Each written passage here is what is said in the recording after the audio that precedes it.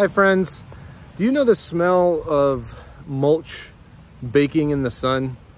Like wood chips baking in the sun? I don't know if you know exactly what I'm talking about, but I was walking around today and it was a beautiful fall day. The sun is shining and I could just smell this kind of like, it almost smelled like a campfire, but not quite.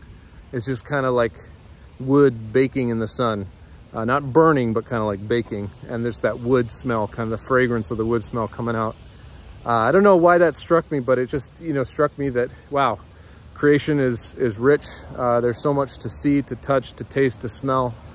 But that also that the meaning behind it all, the meaning behind all of those sensory things is that there's a personal relationship between us and the Creator, right? That all those things in a sense are gifts to our senses, inviting us into that personal relationship with our Creator, a relationship of gratitude and of thanksgiving. Love you guys.